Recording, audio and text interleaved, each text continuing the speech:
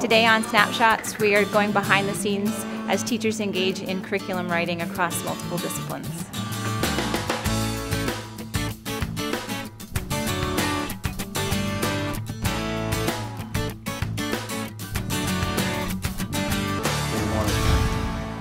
With a more formalized lesson plan. This work here this week is great because the students are going to be ready for us day one. So we're not taking weeks into the school year to bring our A game. We're going to be ready for our students with meaningful instruction day one.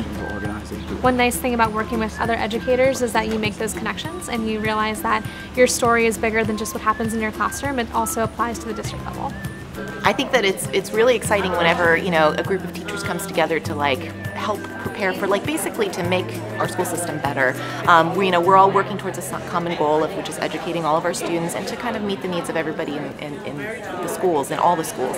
I actually like the unit that we're doing right now. I think seeing teachers as professionals and giving us this time to plan and think and collaborate and reflect really bring out the best in us. What other profession do you have a clean slate every year, new kids, and so this helps build that excitement. I think we should put maybe an extra week at polynomials. We're learning about framing the way we instruct our students based on essential questions that foster deeper understanding as it pertains to still achieving our standards for the state.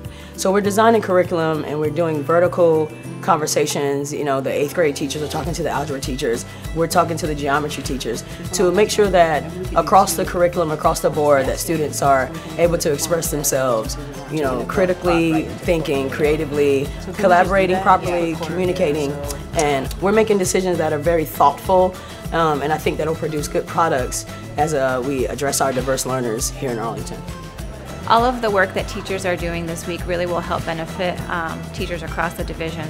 It's a way for us to continue professional learning with teachers, but also making sure that they have all of the resources and materials in their hands day one so that they can plan challenging and engaging lessons for all of our learners. But using this time to work with your colleagues and to reflect, to get ready to go back to school, helps you to become a better teacher because you build upon what you've done previously so that you can do better the next time.